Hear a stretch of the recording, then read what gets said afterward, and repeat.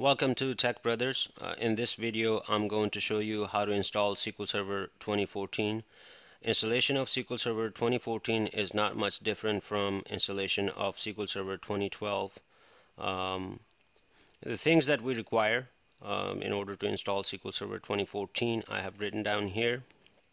The first thing that we need is media file containing setup of SQL Server 2014. It could be ISO file, or if you have a DVD, that's well and good. But the ISO file, I'm going to install enterprise version of SQL Server 2012. I'm sorry, 2014. So if you don't have MSDN subscription, I have downloaded the ISO file from my MSDN subscription. If you don't have that, you can go to Microsoft website and you can download SQL Server 2014 evaluation version of Enterprise. The second thing that we need, that is a Windows feature, .NET Framework 3.5. So this is very important. The reason it's important because if you don't install or add this feature to Windows right in the end of installation, 2014 or 2012 will let you go through the installation, but right before it completes, it errors out. The installation is not complete and you get an error, and the error is a bit confusing. The resolution to that error is really to install .NET Framework 3.5 prior to installation of SQL Server 2014. I have a separate video that shows exact error and the resolution. And the installation features, we're gonna in this demo we're going to install database engine, analysis services, reporting services, and management tool. Really, the basic installation of SQL Server 2014.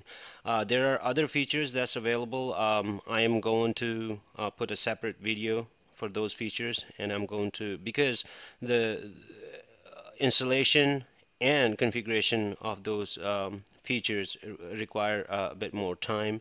That's why I decided to put it in a separate video. So I'll be adding those features after I install SQL Server 2014 here. If you wanted to follow that, how to install those features and configure those features, you can follow my other videos. So I have downloaded ISO file. When you download ISO file from Microsoft or MSDN subscription, you can't see really the setup files. So you have to convert that into a drive. You can Windows 8.1 has a feature. If you right click on ISO file, it'll let you mount that. So let's go through the installation.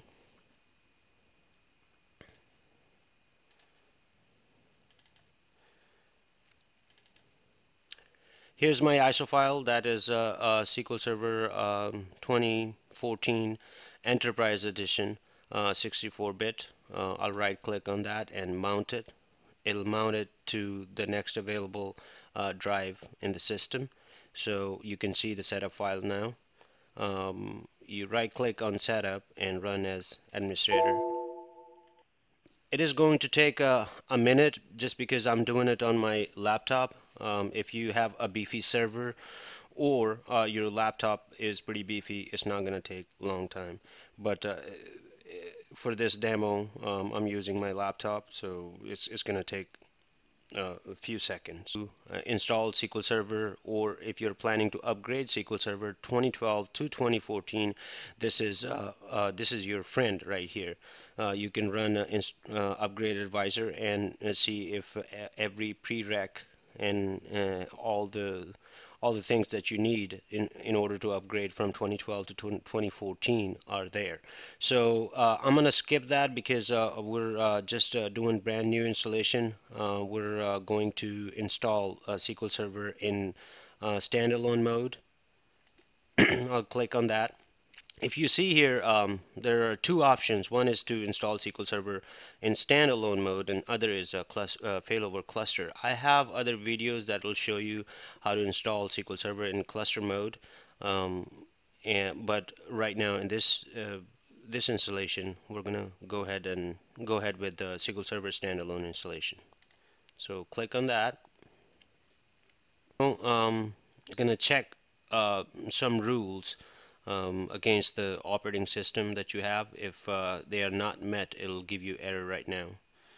And this is a screen that if you wanted to use Microsoft Update to check for updates, even though it's recommended, guys, I don't really use that because whenever there are updates, I would like to first see what the impacts of those updates are before I install it. If you check this, this is gonna um, uh, check it and keep bothering you. Uh, so I usually leave it alone. This is same thing that we haven't checked that, so it's not gonna it's gonna it's gonna ignore that part, and it's telling you that that's not recommended, so we're fine with that. Install setup files.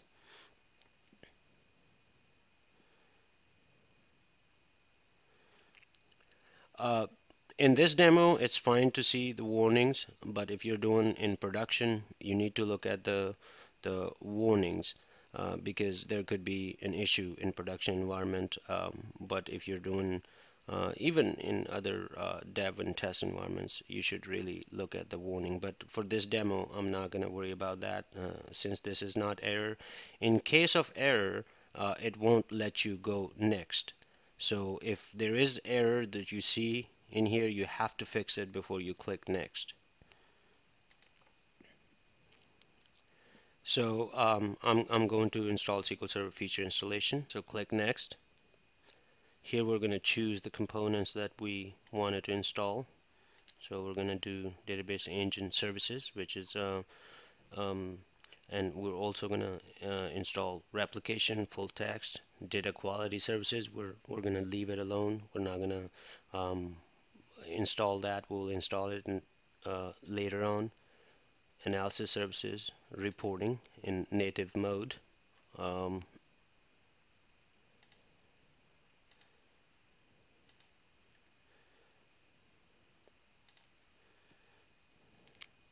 and here is the directory where it's going to install. In my laptop I don't have any other drive, but you can change your drive for this if you have other drives available in your server or in your home network. Click next.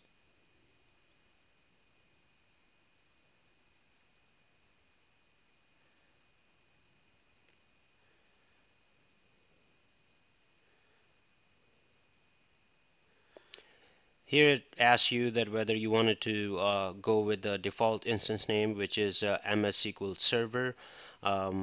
It depends on your requirement. You can leave it alone, just a default instance, but I'm going to use it as a named instance, which is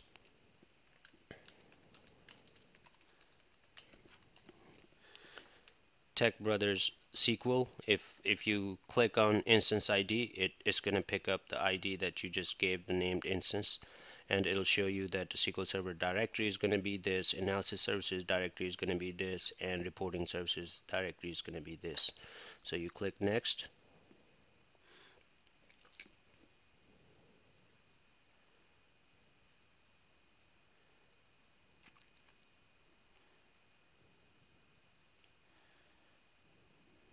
Here, if you're in your domain, working for your organization, they have a domain and you have a service accounts. Usually all the organizations in the DBAs have a checklist to use separate service account for SQL Server Agent, separate service account for SQL Server Database Engine, analysis services, reporting services, so forth. But I'm not connected to any domain right now, so I'm not gonna worry about it. I'm just gonna use the default accounts.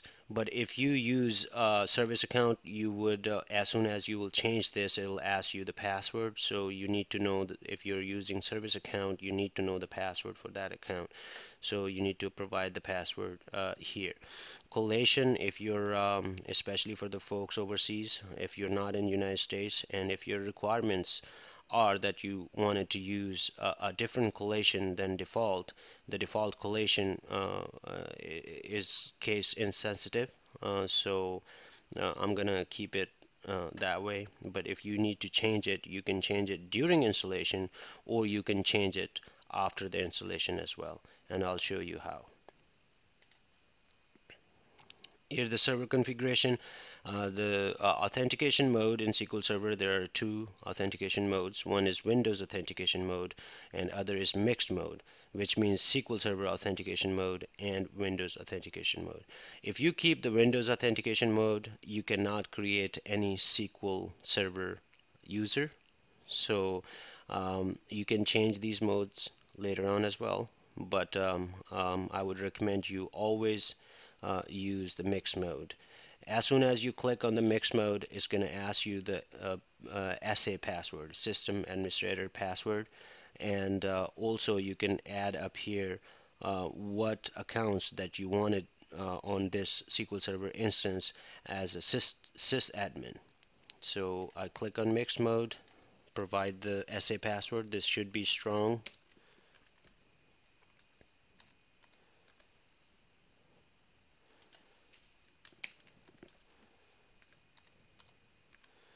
And I'm going to add the current user. If you have more users that you wanted to add as sysadmin, you can click add here and add those users. Data directories, this is very important again. You need to have your system databases separate from your user databases. So depends on your storage, you can provide that path. I would recommend you to keep your user database data files separate than your user database log files, and same with tempdb. If you can afford more storage, always configure tempdb a bit more than any other database, because this is the most busy database when SQL Server runs. Backup directory, you can use storage that's not very expensive for backup directory, because the backups are going to be there, and um, that'll be fine not to use a really expensive storage. File stream, if you wanted to enable the file stream, depends on your requirement for transaction SQL access. You can enable it. I'm gonna leave it disabled for this demo purposes. So we're gonna click on next. This is the analysis services. What SQL Server mode, analysis services mode you wanted to choose. Multi-dimensional and data mining mode is pretty slick. It will let you do the data mining as well as all the OLAP cubes and everything that you wanted to do with them for business intelligence. You can do that.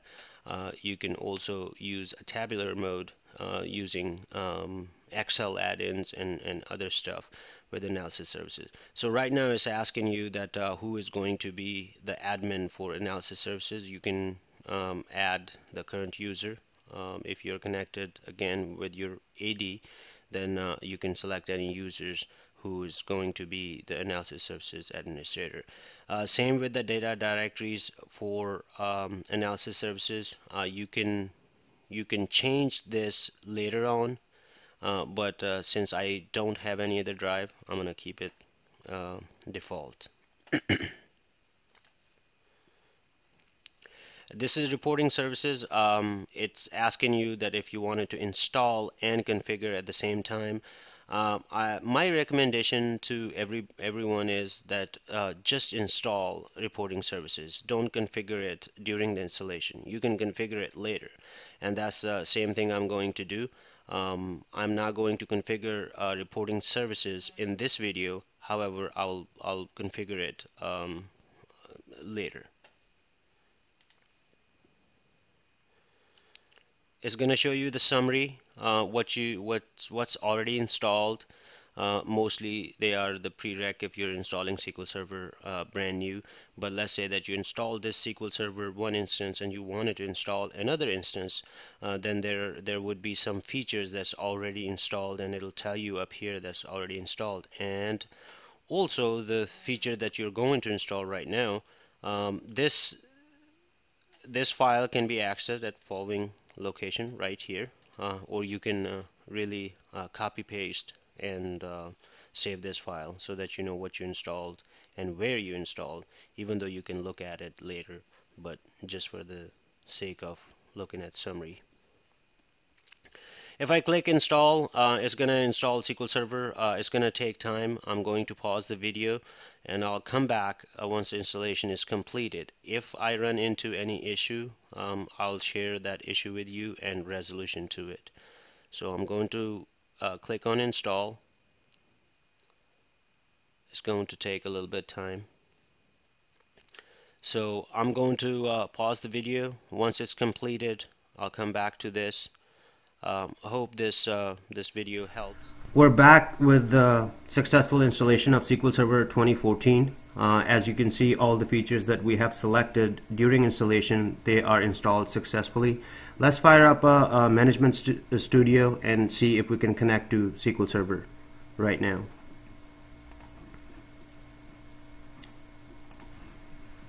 I'm going to open up Management Studio. When you first time open Management Studio, it takes a little bit time. And here's our instance that we installed. I'm going to keep the authentication mode Windows authentication, so I'm going to connect. There it is. SQL Server is online. Agent is online. Sometimes when you install SQL Server brand new and keep agent services on manual, usually it's not started. You can right click on agent and start the agent. Thank you for watching. I hope it helps.